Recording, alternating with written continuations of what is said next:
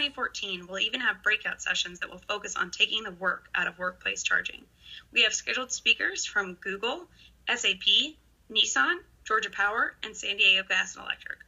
Workplace charging is increasingly being offered by a variety of companies in the Bay Area and around the state. EPRI has long recommended workplace charging as we believe it's the second most useful form, aside from home charging, for consumers. Installing charging stations could be free, networked, or even in a piecemeal plug-into this outlet kind of way. It doesn't really matter how it's offered so long as it's offered.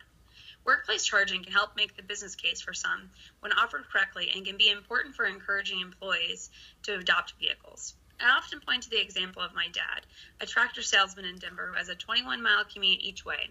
He purchased a Chevy Volt and plugs it into a ground fault safe plug at work, nothing fancy, and it works. In fact, many months he gets almost 99 to 100% of his miles on totally electric.